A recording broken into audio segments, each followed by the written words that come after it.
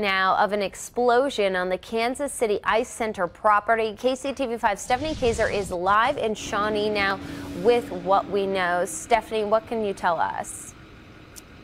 Well, we're still working to find out exactly what caused this fire, but explosions were reported here at the KC Ice Center around 5 this morning, and now firefighters are still an hour and a half later trying to put out the flames. You can see a lot of smoke still rising from the building over there, and firefighters up on the ladder spraying. Now, we do know that the Johnson County Fire Department says that this started in a small utility building just north of the Kansas City Ice Center and Ice Pavilion.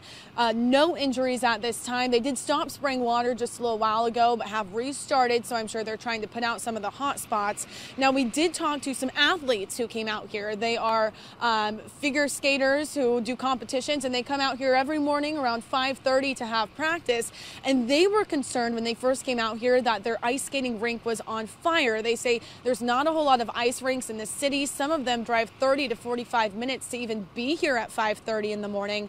They were told by police that their rink is okay, but they are still concerned because this is critical time for them. This is competition season.